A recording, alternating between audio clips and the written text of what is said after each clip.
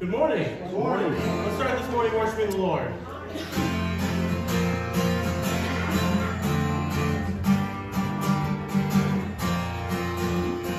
Go tell it on the mountain, over the hills and everywhere. Go tell it on the mountain that Jesus Christ is born. While shepherds kept their watching, or silent flocks by night, behold, throughout the heavens there shone a holy light. Go tell it on the mountain, over the hills and everywhere. Go tell it on the mountain that Jesus Christ is born. The shepherds feared and trembled when lo, from the earth rang out the angel chorus that hailed the Savior's birth. Go tell it on the mountain, over the hills and everywhere. Go tell it on the mountain that Jesus Christ is born. Down in a lowly manger, the humble Christ was born, and God sent us salvation, that blessed Christmas morn. Go tell it on the mountain, over the hills and everywhere. Go tell it on the mountain that Jesus Christ is born.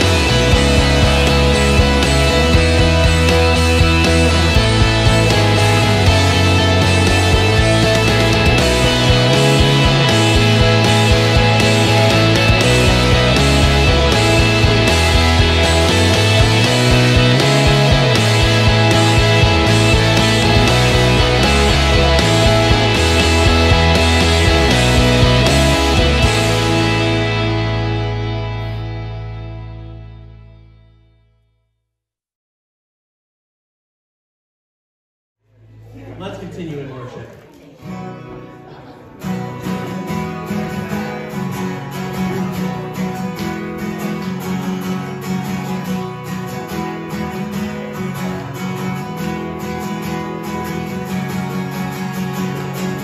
I'm in a fight, not physical. I'm in a war, but not with this world. You are the light that's beautiful. I want more. I want all that's yours. Joy unspeakable won't go away. Just enough strength to live for today, so I never have to worry what tomorrow will bring. 'Cause my faith is on solid rock, and I'm counting on God. I'm counting on God. I'm counting on God. I'm counting on God. I'm counting on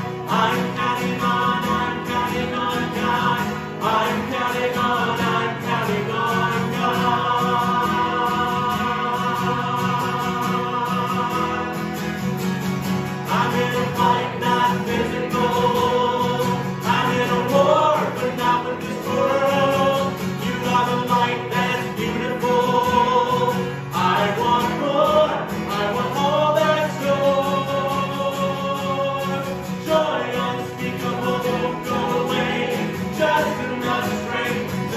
for today, so I never have to worry what tomorrow will bring. 'Cause my faith is a solid rock and I'm counting on God. I'm counting on God. I'm counting on God. I'm counting on God. I'm counting on God. I'm counting on God. I'm counting on God.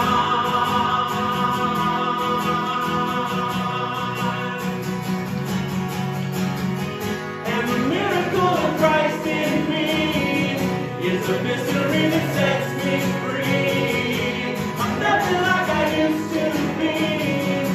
Just open up your eyes, you'll see. Joy unspeakable won't go away. Just enough strength to live for today, so I never have to worry what tomorrow will bring. 'Cause my faith is on a solid rock and I'm counting on God. I'm counting on God. I'm counting on God. I'm counting on God. I'm counting on God. I'm counting on God.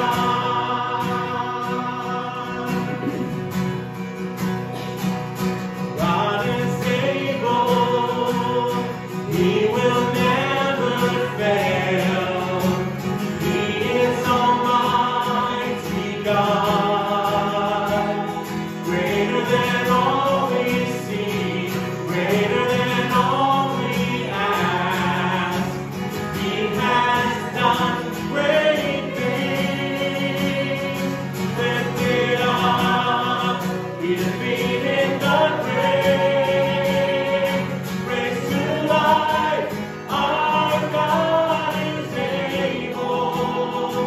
In His name, we overcome. For the Lord, our God is able. God is with us. God is on our side. He will make a way. Far above all we know, far above all we hope. He has done great things. Lifted up, He defeated the grave. Raised to life, our God is able. In His name, we overcome. For the Lord, our God is able. God is with us. He will go before. He will never leave us. He will never leave us. God is for us. He has open arms. He will never fail us. He will never fail us. Lifted up, He defeated the grave. Raised to life, our God is able.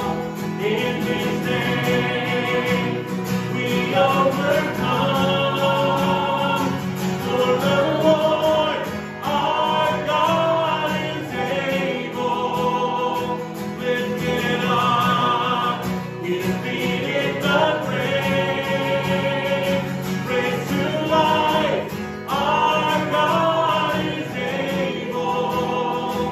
In His name, we overcome. For the Lord, our God is able. For the Lord, our God is able. For the Lord, our God is able.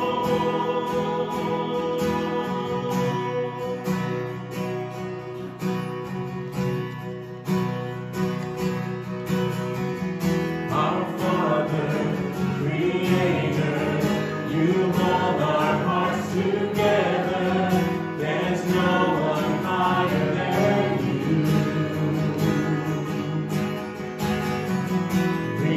Redeemer, Defender, our great and mighty Savior.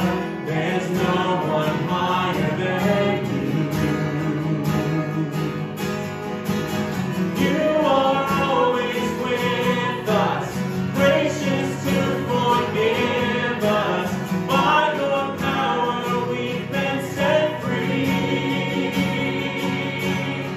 And Lord, we stand amazed in your presence, astounded by your mercy and love. Our hands are lifted high in surrender. Your grace for me is always enough.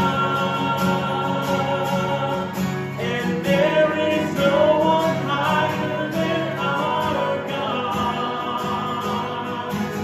There is no one greater than you. Majestic in wonder, you reign with love forever. There's no one higher than you. Your beauty, your splendor, your glory knows no measure. There's no one higher than you. You are always with us, gracious to forgive us. By your power we've been set free. And Lord, we stand amazed in your presence, astounded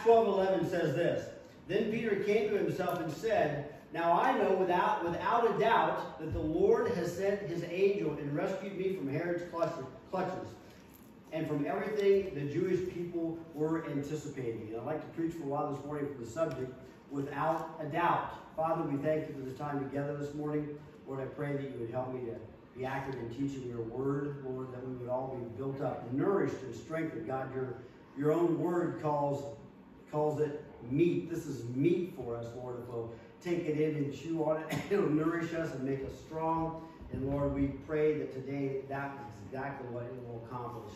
We ask it in Jesus' name. Amen. I'm skipping chapter 11 because a lot of it is just a recap of what we did last week in chapter 10 and going on and looking at chapter 12. And it struck me, I was reading an article recently that was published by the Chuck Colson Center. How many of you know who Chuck Colson is? Chuck Colson was a guy that went to prison over Watergate and became a Christian while in prison and really did amazing work for the kingdom. And in this center, to this day, his center still does. Just a brilliant, brilliant man, authored many, many books. But anyways, I was reading this article from the Chuck Colson Center, and it says, during a sit-down interview with Pastor Tim Keller just before Christmas, New York Times columnist Nicholas Kristof suggested that Christianity can survive without the virgin birth or resurrection. He said this, "I deeply admire Jesus and his message," he said, "but am also skeptical of themes that have been integral to Christianity. The virgin birth, the resurrection, the miracles, and so on. Are these really the essential to the Christian faith? Isn't it possible to be a Christian without embracing them?" Keller replied that you cannot remove Jesus' miraculous entry into the world or his miraculous return to life without destabilizing the whole of Christianity. A religion cannot be whatever you desire it to be. And today I want to take a look at chapter 12 because I think it's very important to understand the miraculous as an essential part of Christianity. And I use this opening passage in verse 11 because I love how Peter says, "without a doubt." And then he references a miraculous event. Let me just pause quickly if I can. What this tells you when you read a statement like this, and many of you may know the name Nicholas Kristof. He's a very popular journalist with the New York Times. He totally misses the point of the virgin birth. I spoke at Fellowship of Christian Athletes this past week at Delphus Jefferson, and it was great. You know what? Pray for Judy. Pray for those folks. All the teachers out there doing this on our high school campuses or running organizations like this. She had 33 kids at Delphus Jefferson I had for Fellowship of Christian Athletes, and I spoke about the importance of the virgin birth. The key of the virgin birth, yes, is it miraculous and does that show us God? Yes, but the key of the virgin birth is what? I've talked about this here before. Do you remember? Pardon me? Born without sin. Jesus could not be the product of natural procreation, or he will, because what? All seed produces after its own kind. Every human being since Adam sinned has been born sinful, right? Psalm 51:5 says that we are sinful at conception, sinful while in our mother's womb. Even before I've ever done anything, I'm already sinful because we're the product of fallen seed. If Jesus had been born of natural conception, then he would have been sinful, and he would not have been a sufficient sacrifice to redeem mankind. That's the thing. It's not just that it's simply miraculous. So those things are really important to believe. And I'm just going to say this about the miraculous.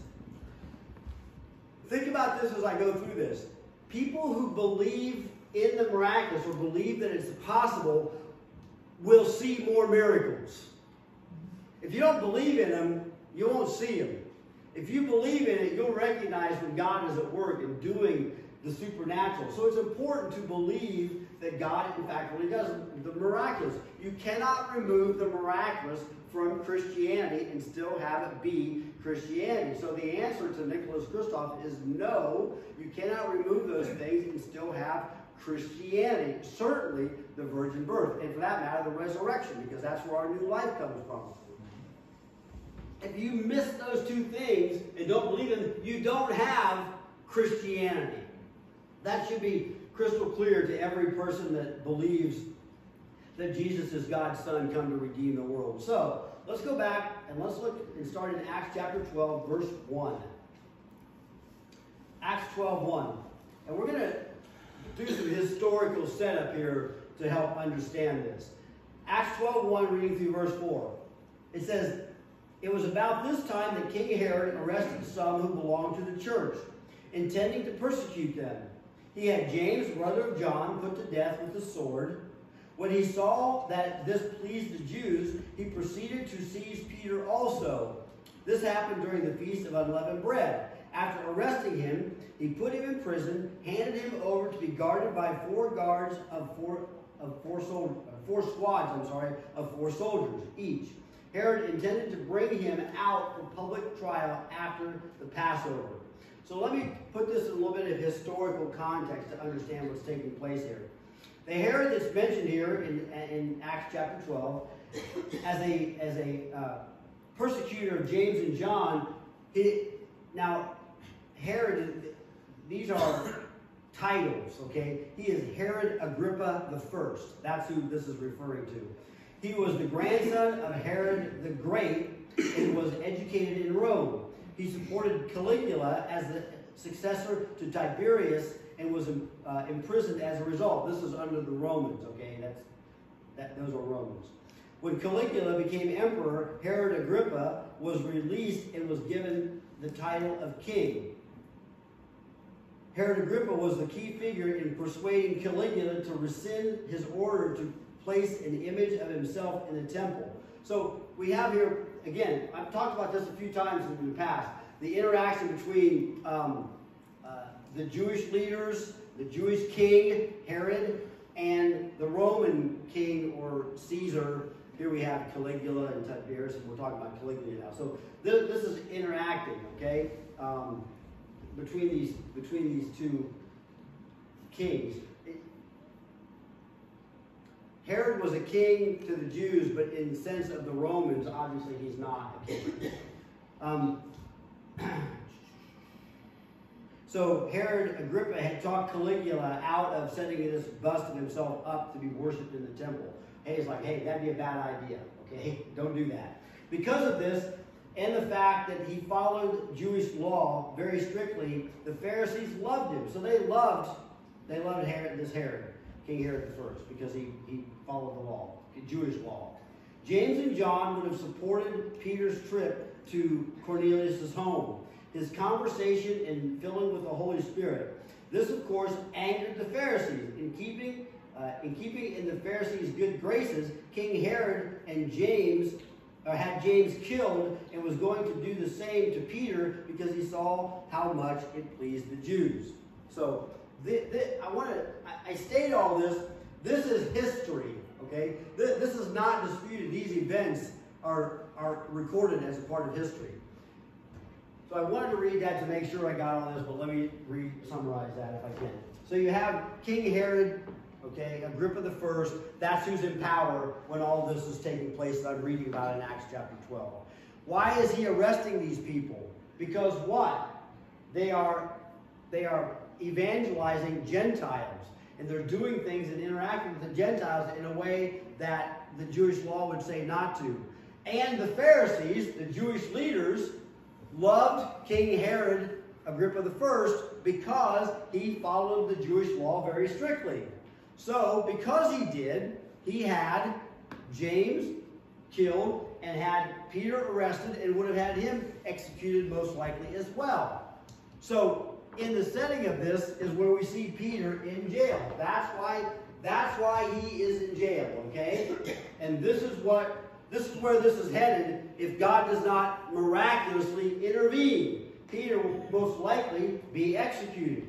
So we go on in chapter starting in verse 5 in Acts 12. It says, "So Peter was kept in prison, but the church was earnestly praying for God for him. The night before Herod was to bring him to trial, Peter was sleeping between two soldiers, bound with two chains, and sentries stood guard at the entrance.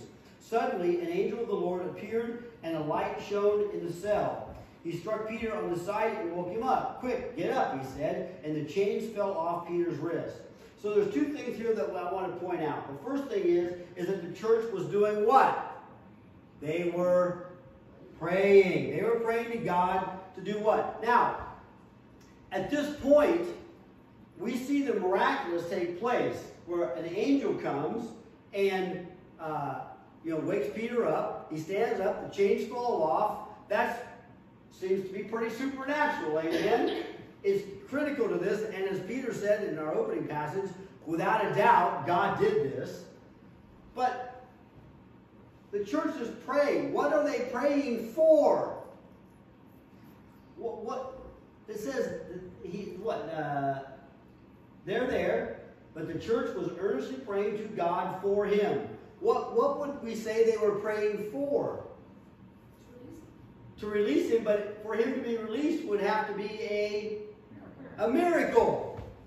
So the New Testament church, they are praying specifically for a miracle to take place, because however it happens, whether it's angels or Herod and the Pharisees changed their mind about prosecuting him or whatever, it's going to be a miraculous event for that to occur. Because as I just described, this was critical. The Pharisees and King Herod, they were all for this, man. You follow the law, you follow the law. There's no way Peter can go to Cornelius' house and preach the gospel, to interact with him, eat food with him, and have them filled with the Holy Spirit and all these things. That cannot be allowed as far as the way the Jews saw it, the Pharisees and King Herod. They're praying for a miracle. The second thing is, an angel of the Lord appears and he wakes Peter up, and the chains fell off. I would call that a miracle. So the way that this is, they were praying for a miracle, and a miracle happened. Now, like I said, when I pray, do miracles always happen when I pray? No. But I will tell you this, when miracles do happen, I'm much more likely to see them because I believe that God does miracles. If I don't believe them, I won't see them. I'm just curious. Can you say you've seen a legit miracle? Just how many people? Can you say, I've seen a miracle. And when it happens, you're like, what? Oh, that's pretty cool. I'd like to see more of that, right? It's pretty cool. We need to believe in miracles. And the angel. How many of you believe in angels? If you believe the Bible, you have to believe in angels.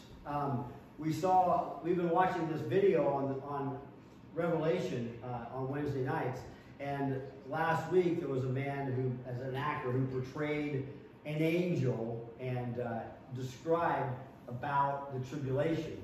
And all the trumpets and the bowls and all these different judgments that come. And he made a great angel. And he had a great angel voice.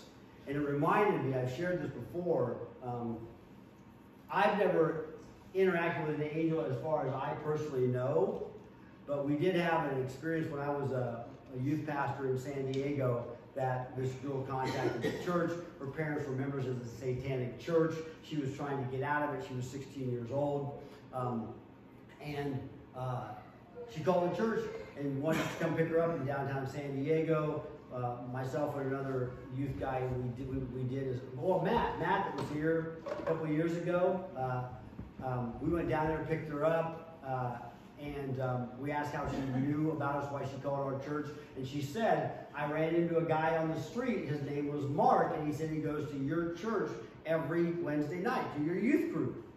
And we said, well, we did have a guy named Mark who was actually an adult helper with the youth. He was not one of the youth. And that's the only Mark we had. And that Mark was like about 5'8", thinning dark hair, maybe 320, okay? If you can imagine being 5'8" and weigh 320. And we said, what did he look like? She said he was 6'2", blonde hair, blue eyes, really muscular. He was beautiful. And I'm like, that girl talked to an angel, man. Because we ain't got that certainly does not describe the Mark that comes to our youth group. And that's what made me think of when we saw this actor that was playing this part in the Revelation video that we've been watching on Wednesdays. I mean, so angels, I mean, when I read this, I think, yeah, okay. I mean, because I know those events have occurred. Those things have taken place. Let's go on. Verse 8, it says, Then the angel said to him, Put on your clothes and sandals. And Peter did so. Wrap your cloak around you and follow me, the angel told him. Peter followed him out of the prison, but he had no idea what the angel was doing and was really happening. He thought he was seeing a vision. They passed the first and second guards and came to the iron gate leading to the city. It opened for them by itself, and they went out through it. When they had walked the length of one street, suddenly the angel left him. Then Peter came to himself and said, Now I know without a doubt that the Lord sent his angels and rescued me from Herod's clutches and from everything the Jewish people were anticipating. So without a doubt, Peter comes to around, he realizes this is not a vision, this is not a dream, this is really happening. God has supernaturally, miraculously intervened. Now remember, I told you again, all of this, I'm going to preach a whole bunch here today to make one point. What do you think my one point is going to be? God does miracles. And we should be confident of that. So, you know, I'm blowing my own ending here. In this passage, we see the iron gate opened by itself. Now, you could say we see a lot of gates open by themselves today, right? You pull up to it, you trigger the little electric eye or whatever, and the gate opens up. I got news for you, just in case you're wondering. Drew, you're really young. That didn't happen in Jesus' time. They didn't have that technology yet back then, okay? So when the gate opened by itself, that means it was something that was supernatural that was happening. You cannot separate the miraculous from Christianity. Verse 11, it records that Peter is recognizing this is supernatural. God is directly intervening in this natural world, which is, I think, is kind of a way that I like to think of as something that's supernatural. It is something that would not normally happen as a part of the natural world. It's supernatural. If the miraculous is not a part of Christianity, and if God does not respond to the prayers of his people to do miraculous or to miraculously intervene in their lives, do we have this event recorded in Scripture? Why is this event recorded in Acts chapter 12? It's recording what? It's recording how God miraculously intervened in this situation.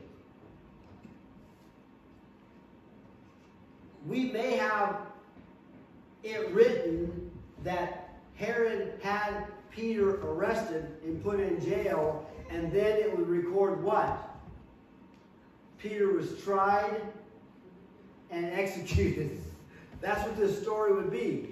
The story, and everybody probably in here is familiar with it before I started to read this, about Peter being in prison and the church being praying and the angel showed up and the chains fell off and he walked free and all that. It happened and it's recorded because it is a miracle. Let's go on in verse 12. When this had dawned on him, and he went to the house of Mary, the mother of John, also called Mark, where many people had gathered and were praying. This is where the people were praying for him. Peter knocked on the outer entrance, and a servant girl named Rhoda came and answered the door. When she recognized Peter's voice, she was so overjoyed and ran back without opening it and exclaimed, "Peter is at the door." "You are out of your mind," they told her. When she kept insisting that it was so, they said, "It must be an angel." Now, this part, does anybody find the irony in this? They're praying for him to what? Get out of prison. He shows up and says, "Hey, I'm out of prison." And they go, "No." Get out of here. Folks, if that's not us, I don't know what describes the church today. We say these things, we want to believe for these things, but when they happen, it's like, it's so hard to imagine. And it is very exciting. I've shared this before too, I won't go through all the details. I had been called by somebody to want to know if I would do it. They had a wedding planner, had planned this whole wedding package, so you know how people do, to be married on the central coast of California, right there in that area where we live. It's gorgeous. You have the cliffs of California, the ocean, and all this, you know, and they would do these things. And whoever the minister of this was not able to do the wedding for some reason. And I don't even know how they got my name. They were from Fresno, and they wanted to know if, because this is a whole package, you know, they buy the wedding package, but there's a minister that goes along with it, but the minister couldn't do it. Could I do the wedding? And I said, yeah, I can do it, but only if I meet with you first. I don't do weddings with couples I have not had a chance to meet and counsel with. So they agreed and said that they'd be over on the Central Coast, which is several hours drive from Fresno, and we would meet. And so I can remember it was Kate's birthday, and we had the birthday party, and I left the party before it was kind of over, and I met him at an IHOP. And so we sat there, and we're doing this thing, and I'm, you know, I always am sharing not only about the wedding and stuff and marriage, but I always point out, it's like you're entering into a new phase of your life. And the neat thing is, this is a part of God's plan for you. God has a plan for you too. He has a plan for your life. And they were competitive bodybuilders. I mean, and I was a lot bigger at the time and kind of into that thing, you know. And next thing I know, they're sitting in the booth across from me just weeping. And I lead them in prayer to receive Jesus and all this. It was so amazing. And when I got up, I was so excited, like Rhoda here, I left without paying my bill. I was out on the freeway and remembered, I thought, you know what? I could get away with this, but it wouldn't be a very good witness, would it? So I went back and paid. I probably just had coffee, but whatever. But it was so exciting. And that, to me, was a miracle. Because after this event, I had Roger, who was here also, I showed some of you his old heart. My friend just had the heart transplant. He's lived in Fresno. And so I hooked them up, and then he got them into a good church and all this. But after that event happened, and again, I have no idea how they got my name. Guess what? The minister who could do the wedding as a part of the package could do their wedding, and he did their wedding. I didn't even do the wedding. That was a divine appointment from God. And, like Rhoda, maybe that should be my nickname, I was so excited, you know, so excited. But God does these things, and then it's like, when he does them, then we're shocked.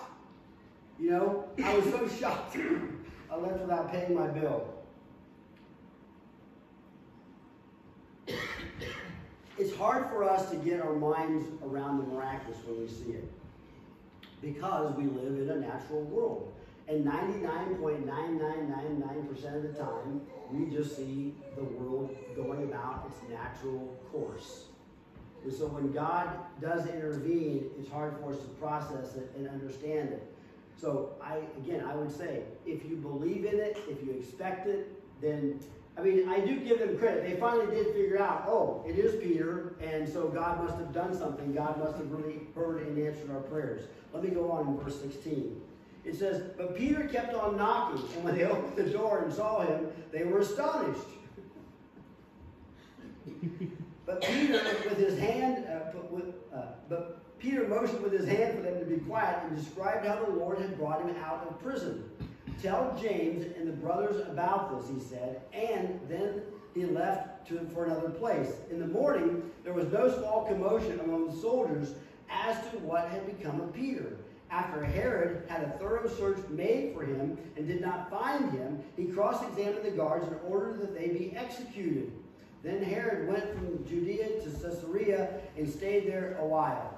He had been quarreling with the people of Tyre and Sidon, so they now joined together and sought an audience with him, having secured the support of Blastus, a trusted personal servant of the king. They asked for peace, because they depended on the king's country for their food supply. On the appointed day, Herod, wearing his royal robes, sat on his throne and delivered a public address to the people. They shouted, "This is the voice of a God, not a man." Immediately, because Herod did not give praise to God, an angel of the Lord struck him down, and he was eaten by worms and died. But the word of God continued to increase and spread. Oh, that's one of the best passages in the Bible. I'm going to pray that that kind of thing would still happen today. I may have a name or two in mind.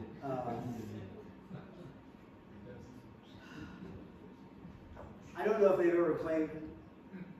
Maybe we should say, "You're a God," and see how they respond. There you go.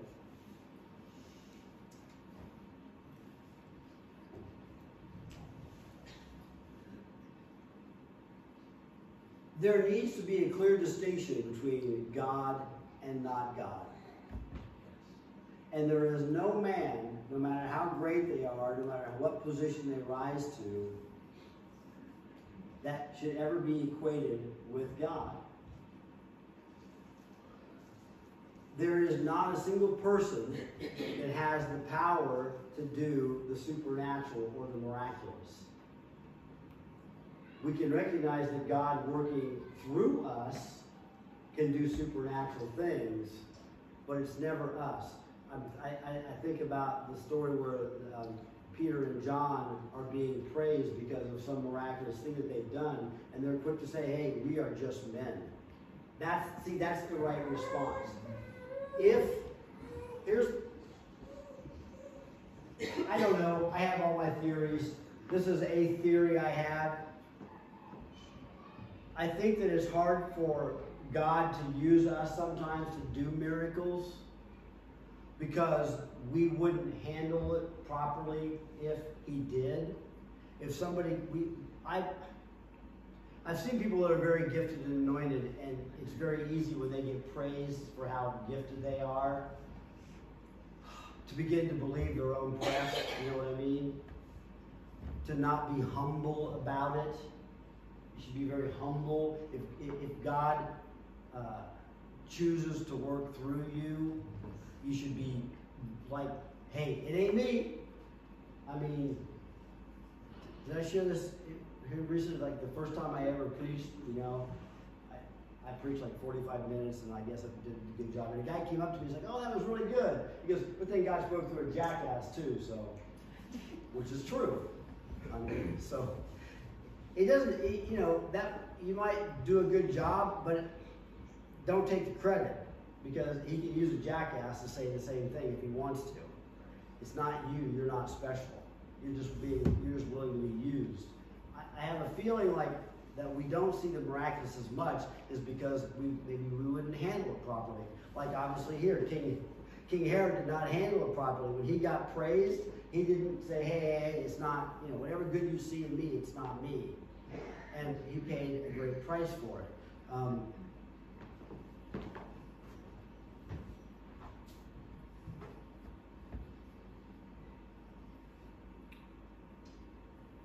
We are not Christians as we claim to be, and we do not follow Christ in the model of Christianity we see in here if we do not believe in the miraculous.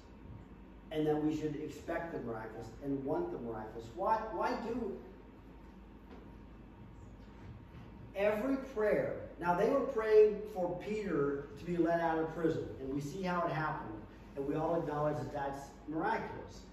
But every prayer that we pray is a request to God to intervene in the natural course of events in this world. Right?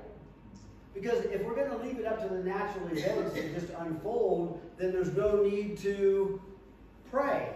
Right? Because it would just unfold as it naturally would. We only pray when we're asking God to do something to intervene in the natural course of events. That, by definition, is miraculous. prayed every night of my children's lives with them. Every one. Unless for some reason they were on a trip or something. I wasn't. Until they were, 18 years old. And I'll tell you this too, for all of you, I kissed my son on the lips goodnight every night until he was probably 16, until his whiskers began to bother me. I mean, it was a pet, don't get me wrong here, okay? But we prayed. We're praying. My kids, because of those prayers, they saw supernatural things happen. And today, because of that, they're not perfect, but they're pretty good kids. Kate's our worship leader, Cassie's an ordained minister. She believed when the doctor told her she would not have a baby without intervention, some medical thing. She believed, and of course Judy believed that she could, and she is. And God told Judy that Cassie would hold a baby before her 30th birthday, and she will. Those are miraculous things. I can remember, I don't know what it is about the Bevingtons. We all had plantar's warts. I mean, significant amount at times. But Kate and Cassie and I, and they were kids. And they Cassie had hers burn off and all this, and they still froze or whatever they do. And it didn't work. She still had them. So you know what we did on those nightly prayers? We prayed. Now I know this is only plantar's warts, but when you see these open things on the bottom of your feet, and Kate had an area that was like the size of a quarter, just open, just a massive plantar's warts on the bottom of his feet. So I said, okay, it didn't work. The doctor thing didn't work. I said, let's pray that they're gone. So we prayed for Cassie's plantar's warts. And after about, I don't know, day 5 or whatever, we said, hey, let's look at your feet. It was nothing. Perfect skin. Perfect skin. And I thought to myself, I've had plantar's warts for years. I thought, I just had this sense, because I've been praying for you, I wonder what mine looked like. I looked at mine were gone too. So I told Kate, I said, hey, this is what happened with Cassie. Let's pray for yours. And so we did. And I don't know, 3 or 4 days, we looked at the bottom of his feet. That whole area, perfect skin, like it had never existed. Now, I know it's just feet and plantar's warts. It's no big deal. But that's miraculous. My kids, all prayer is praying for the miraculous. You need to understand that. And you're praying in what? We're told what? The prayers offered in faith. If we're praying and we don't believe in the miraculous, then there's no way to pray in faith. Because all prayer is asking God to do something supernatural, to intervene in the natural progress of this world. Are you picking up what I'm putting down?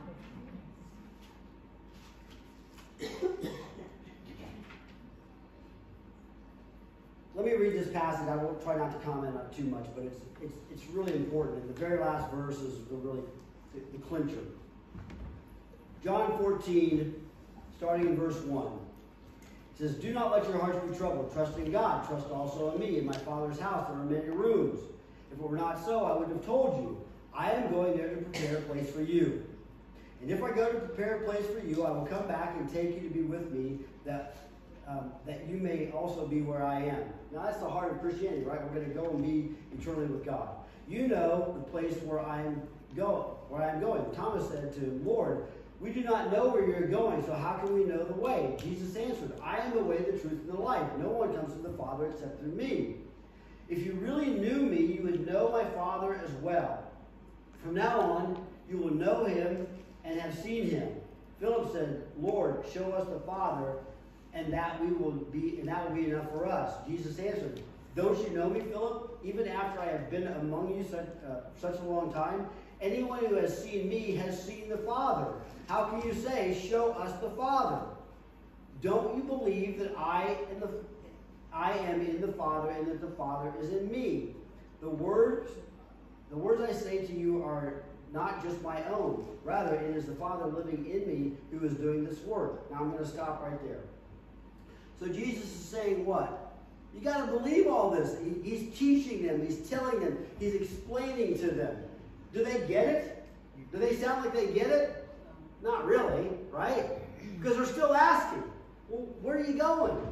What's the Father look like? Can you show? They don't get it. Jesus explains it, but here's how he closes it. This is where it gets me. Verse 11, believe me when I say that I am in the Father and the Father is in me. Or at least believe the evidence of the miracles themselves. He's saying, if you're having a hard time understanding all this, explaining, all the theology and doctrine or whatever all behind this, if you don't get all that so that you know that it's true, think about it. You've seen me supernaturally intervene in the natural course of this world. If you don't understand anything else, understand that that doesn't happen unless God does it. And I'm the vehicle here doing, I'm Jesus, I'm God, I'm present doing it. So at least, if you don't understand all the rest of this, at least believe the evidence of the miracles. Now, if Jesus told the 12 people who were closer to him than anybody else, if you don't understand all this Christianity doctrine I'm teaching you, at least believe the miracles. How can you possibly, no, Nicholas Kristof, you can't possibly remove the miraculous from Christianity. I would say the large majority of American churches today would not, maybe they wouldn't reject it, but they've never even thought about what I'm telling you here this morning. We have our form and our process and our procedure and our structure, and that's the way we do church. Okay, well maybe that's the way you do church. But you don't do Christianity. We were talking about this morning in Sunday school. Christianity is not something I do. It's who I am. It cannot be separated. If I were to tell you about myself and what makes me me, I could not separate my faith out of that. It's not possible. Jesus told people he wouldn't perform for them like some sideshow. No, I'm not going to do miracles for you like a sideshow. But at the same time, he understood in this that there's value in seeing and recognizing and understanding miracles. No, I'm not going to perform for you like a trained monkey when he was asked, but he still understood there was value in seeing and understanding miracles. At least believe the miracles. If Jesus is instructing his apostles to do that, how could you possibly remove the miraculous from Christianity? 1 Corinthians 2, verses 4 and 5. My message and my preaching were not with wise and persuasive words, but with a demonstration of the Spirit's power. You guys have probably heard me read this so many times you're going by it. Again, my message and my preaching were not with wise and persuasive words, but with a demonstration of the Spirit's power. What kind of power is that? Oh, you mean miraculous, supernatural power? So that your faith might not rest on men's wisdom, but on God's power. If our faith is to rest on God's power, His supernatural, miraculous power, then how can you possibly remove God's supernatural power and still have Christianity? Because that's what my faith is supposed to rest on. Am I making this up? I just read it to you, right? You saw the words up there on the screen? Your faith, at least let your faith rest on God's power. This demonstration of God's power. Let me wrap this up.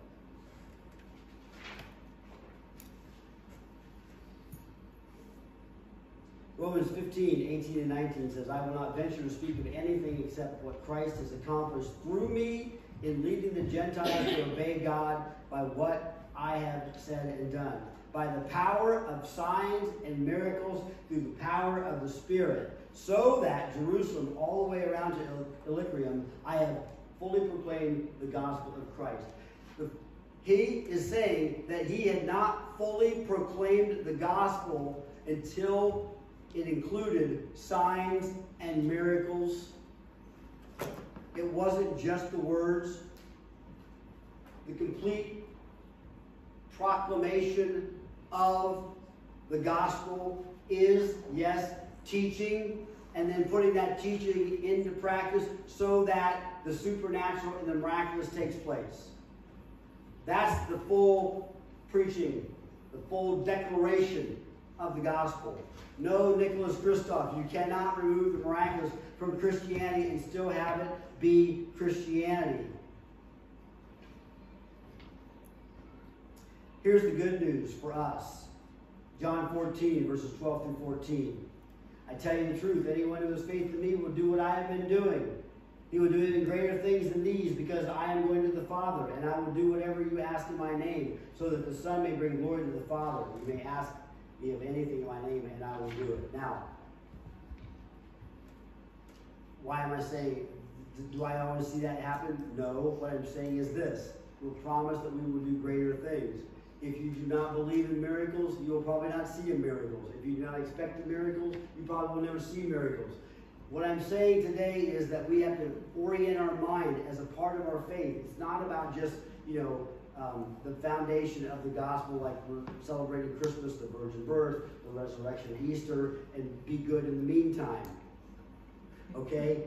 Understanding Christianity is understanding, believing, and expecting as God has instructed us. The miraculous is a part of it. And that Jesus promised us that we are going to do what he did and do even greater things. If we do not believe in that passage, John 14, 12 through 14, about doing greater things,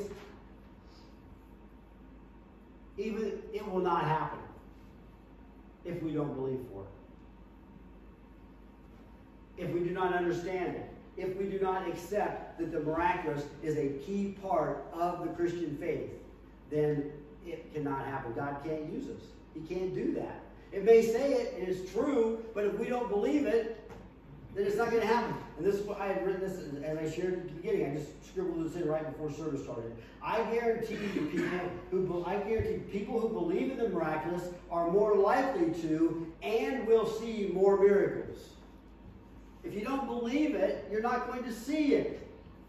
If we don't believe it, then John 14, 12 through 14 will not be filled through us. Let me close. 1 Corinthians 15, 12 through 19 says, if it is preached that Christ has been raised from the dead, how can some of you say that there is no resurrection of the dead? If there is no resurrection of the dead, then not even Christ has been raised. If Christ has not been raised, our preaching is useless, and so is your faith. More than that, so there's another Nicholas Kristof notes. More than that, we are then found to be a false witness about God. For we have testified about God that he raised Christ from the dead. But he did not raise him from the dead. In fact, if the dead are not raised. For if the dead are not raised, then Christ has not been raised either. And if Christ has not been raised, your faith is futile, and you are still in your sins. Then those also who have fallen asleep in Christ are lost. If only for this life we have hope in Christ, we are to be pitied more than all men. If only in this life. What is he saying? Nicholas Kristof, as I read in the beginning, he said, I admire Christ, I admire Jesus, but I have a problem with the miraculous, things like the virgin birth and the resurrection. This right here, Paul is writing to the Corinthians, basically, if you do not believe in the resurrection, you cannot have Christianity. So the answer to Nicholas Kristof is no. You can't have Christianity without the miraculous. Why? And I'm not accusing anybody of anything here, but I think we all have way too much time in our Christian faith when we are not thinking about, understanding, focusing on, however you want to say it, the miraculous, when it is a critical part of our faith. I think most of us, myself included, we think of our Christianity as, again, the virgin birth, the resurrection, and in the meantime, try to be good. And then we'll go to heaven. Am I wrong? Christianity, the miraculous, the supernatural, is an integral part of our faith. Again, Peter says, when he saw it, without a doubt, God just intervened supernaturally. I'd like to think that, we have times where we can say, yeah, without a doubt. And our faith is all, we're built up because of that. It needs to be a part of our faith, without a doubt. And certainly this is a great time to remember it, the virgin birth. I was really excited at FCA, at Judy's FCA group. I asked them, I read the passage about Mary being a virgin and being with a child. I read the whole passage about the angel coming and all this. And I asked them, I said, what is the weirdest thing in this passage to you? What doesn't make sense? And somebody said, the virgin birth. And I was like, yes. Because that's not normal, right? We all understand, even a bunch of high schoolers at FCA understand that doesn't happen ever. It's not possible, except that it did. Except that it did. It is critical. You can't remove that and still be Christian. Without a doubt. That's where we need to be. That's where we need to be in our faith, without a doubt.